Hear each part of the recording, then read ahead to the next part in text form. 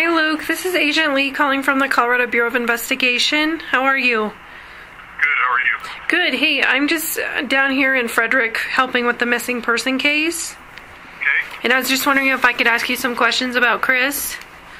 Yeah, let me, give me like 2 seconds so I can get pulled over on the side of the road. Oh, perfect. Thank you.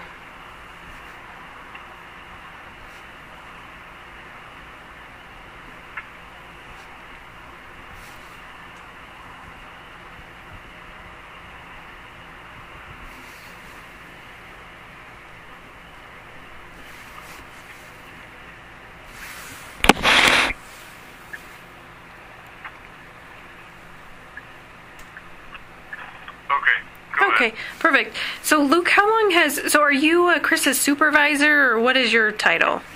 Yeah, I'm his direct supervisor, yeah. Direct supervisor, okay. And what is your title? I'm a production foreman.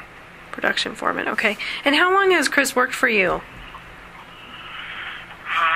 Since, would have been April of 2016, is when I first came back over to this group, and he was already in the group. Okay. And so right now we're kind of trying to scour his cell phone and GPS records from his truck. Okay. Can you kind of explain to me, like Monday morning, where would he go to his job site? So first thing Monday we had planned on working out by Rogan, which is, I don't know if you're familiar with it or not, but yeah. It's east of Brighton, about 30 miles or so. Okay. And we had a couple wells over there that we were trying to get running, and he was headed straight out there. Okay. Did he ever show up there? Yes. Okay. Do you know about what time he got there? Off the top of my head, without looking at his GPS, no, I don't. Okay. So he shows that about 6:53 he arrived at an address near Keensburg. Would that be close by? Yeah. Yeah, okay. That would be probably 10-15 minutes away right there. Okay.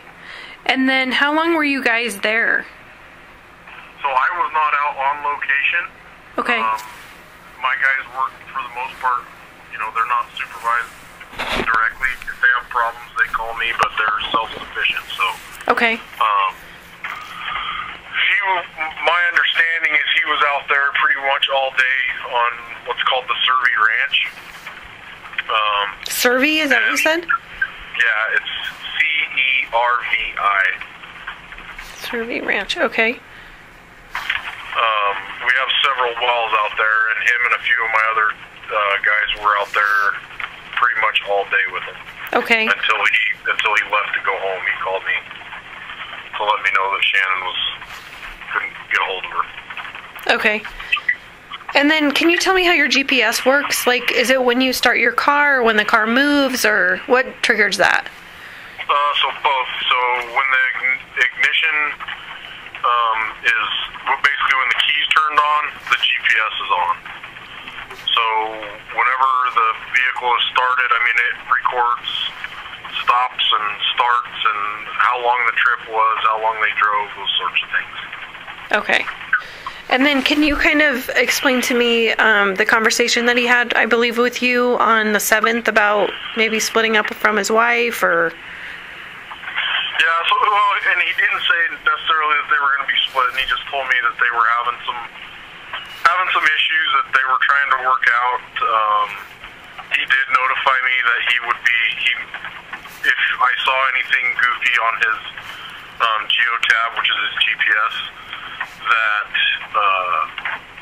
it may be because he was going to be staying with a friend. Okay. Did he give you any indication who that friend would be? He did not. Okay. How close are you to Chris?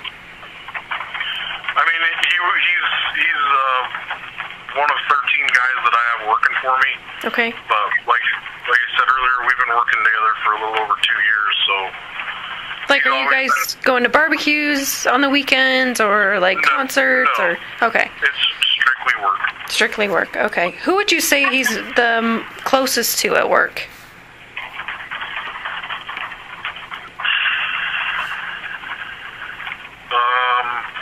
Probably Troy McCoy. Okay. That's in in my group. He's another one of the guys that works for me. Okay. But I would say he is probably closest with Troy. Okay. Were you aware that he went to a Rockies game on Sunday? I was not. Okay. Do you have any idea if he has a girlfriend, or if he thought his wife had a boyfriend or anything like that? He never indicated or said anything to me that made me think that. He never came out and said one way for him or his wife. Okay. And did he ever go into any details at any time about what kind of troubles that they had? No, and it's one of those deals, being that it was at work, that's personal. Sure. If it's going to affect him at work, then I would like to know about it, but I didn't pry on anything. I wasn't going to dig into his personal life or anything. Okay. Do you know, as far as his work truck, now can he drive that on the weekends and when he's not working, or is that pretty much to be driven while he's working? Yeah, it's just for work. Just for work, okay. Yeah. And he does work an occasional weekend, not as much anymore, but he does, on occasion, he will come out on the weekend to work. Okay. So he would be driving it then, but... And as far as if there's addresses on his GPS that don't look like they're cell site, or well sites, could he take his truck to pick up dinner before he got home, or run an errand? Yes. Okay. Yeah, I mean, so long as they're not driving 30, 40 miles out of their way to go somewhere, I kind of, life happens. We got families to take care of, so if they need to run errands on their way home, I have no problem at all with that. Okay. What about... Sorry, go ahead. That's kind of our company policy. There's nothing really set in stone on that, but it's just, hey, you don't use your pickup for anything but work. But, if you got to swing by a kid's ball game or get groceries or dinner on the way home, go ahead. Okay. And as far as having other people in his truck, is there a rule against that? If they're Anadarko employees or embedded contractors within the company, no. We don't generally let, we're not the military or law enforcement, but I don't know what other word to use. We don't generally let civilians to ride along with them in the vehicles. So could he go pick up his kids from school, by policy, or? If he needed to, yes. Okay. Yes. Are you aware if his wife or kids have ever been in his truck? Not to my knowledge, no. He's never said anything to me anyway. Okay. And do you know what he drives when he's not at work? I do not know. Okay. Do you have any idea about his financial situation? No, I do not. Okay.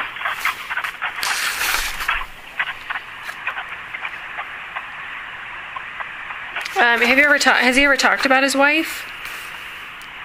A little bit. More oftentimes than not. He has daughters and I have daughters, so we talk about kids more than we talk about wives. But okay. I know both of his kids have been pretty sick over the past couple of years, so he would talk a little bit about the stress that puts on him and his wife especially, but okay. Never really got into any detail or anything like that. Did he tell you that his wife was pregnant? Yes. Okay. And how did he act when he told you that? He wanted me to kind of keep it secret for a little while because he hadn't told hardly anybody yet. I don't know that he actually even told his family yet, but when he talked to me about it, he was pretty excited. Okay.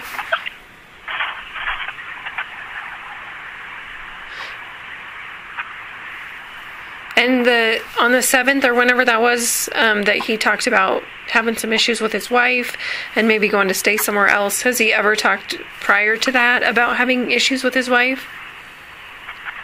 No. Has anyone else at work talked about it? If they have, they've never talked to me about it. Okay. Did you have any suspicion that maybe he was having some issues? Not until he actually came to me, closed the door, and said, and told me that first time. Okay. And where did you start seeing his GPS being logged after he said that? So per our discussion, I told him, if you're going to go somewhere, just shoot me a text or give me a call, let me know. That way I know to look for it, because I don't check those guys' GPS every day. Okay. So until today, I had not pulled up his GPS. Had he ever sent you a text saying he was staying somewhere else besides his house? No. Okay. Were you aware that his wife was on a trip? Yeah, he told me that she was going out of state. I can't remember the dates on it, but... Okay, is that why he asked for time off of work, or...? I'm assuming so, yeah. Okay. Do you know, like, who he's close to outside of work? I don't. Okay. And when he's at work, like, does he has a personal phone and a work phone, it looks like. Does he usually have both of them with him, have you seen, or do you know? I don't know. A lot of my guys do that, and they will carry both of them at work, but to say that, yeah, I know he carried them both at work, I can't say that. Okay. Have you had any, like, disciplinary issues with him, or...? No, he's been, other than he's a little quiet and reserved, so sometimes I gotta pry conversation out of him.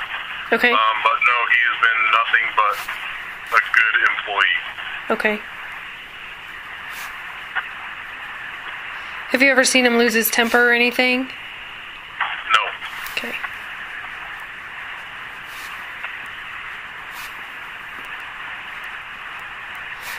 Do you have any concerns about him? I don't. Other than, just being concerned that he's, for what he's going through right now. Okay. But I mean, I have never seen or heard anything that would make me concerned about Chris.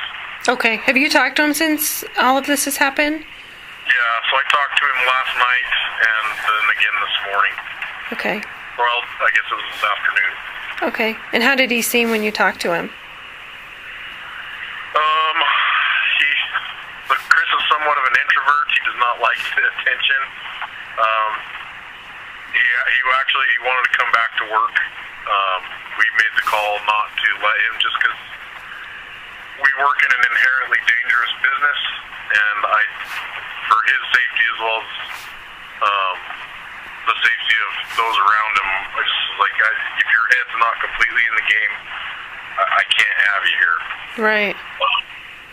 So we kind of came up with a game plan to get him to come back to work tomorrow, and our HR department said they weren't comfortable with that decision, so we're going to give him a couple days off. Okay. Does he have any theories about where his wife and kids could be? No, I mean, from the way he described it to me, he said, Luke, it's like something out of a freaking movie or a TV show. He said, all of her stuff is still at the house. The kids' stuff is still at the house. It's just like she disappeared. Okay. What exactly did he tell you about what happened? Originally yesterday, he called me. I believe he was already on his way home at that point, but he called me and just said, hey, listen, I can't get a hold of my wife. None of her friends can get a hold of her. I got to go home and see what's going on. I just, at that point, told him, okay, no big deal. Just let me know if there's anything you need, or, if you need to take a day off, whatever you need, just let me know. My philosophy with my guys is that family comes first, and I try and always implement that with them, so he knew that, but I didn't hear anything back from him until I texted him last night, I would say probably 9-ish, just to ask him, hey, any update, just making sure everything was okay. He called me back immediately and just was like, they're still gone. The police came and searched my house. They had a warrant. They searched the vehicles. And he even talked about coming into work today, and fortunately he decided not to do that, just because he didn't get much sleep last night. But